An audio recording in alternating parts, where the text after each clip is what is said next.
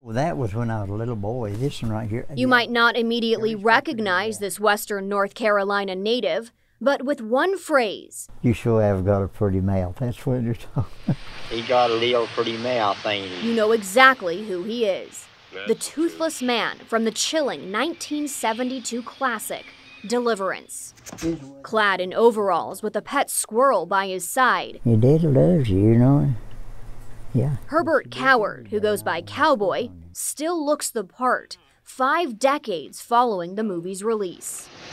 He got his start at Ghost Town in the Sky, performing daily shootouts at the Wild West-themed amusement park. It's also where he got his nickname. Cowboy actually helped build the park, and to his boss's benefit was a pro at operating bulldozers. And I run him, and he'd say, "Ride him, Cowboy."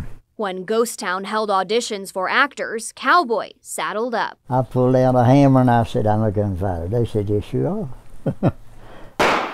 At $1 a day, the pay was low and the risk high. Cowboy performed all his own stunts. I got shot one time for real, and I had my teeth.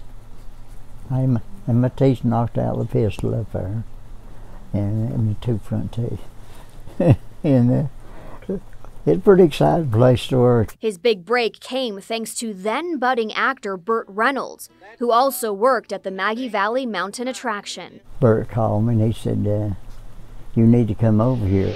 Oh, Dad, on. Cowboy's Deliverance audition, about as rough as the character he played. So when the producer come in and asked me, "Is that as mad as you can act?"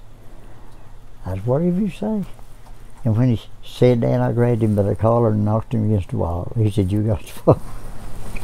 You're going to do some praying for me, boy. Alongside Bill McKinney, You better pray good. Cowboy gave life to one of the most disturbing scenes in Hollywood history, leaving many with nightmares to this day.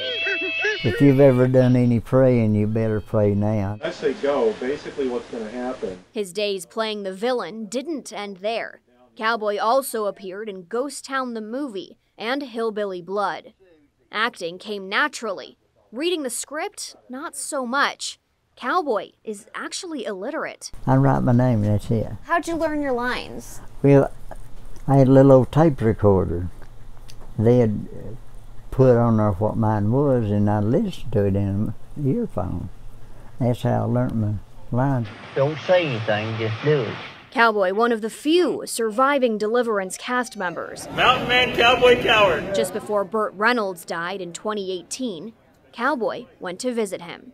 And he said he only had 3 friends in his whole acting career, and I was one of them. I have a lot of memories with Burt.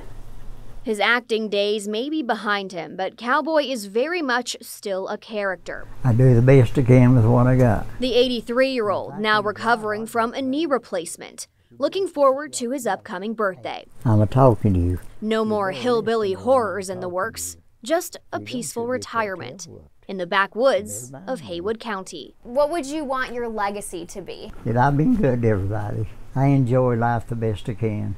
Hannah McKenzie reporting. Because I look at it like the Lord's been good to me. News 13.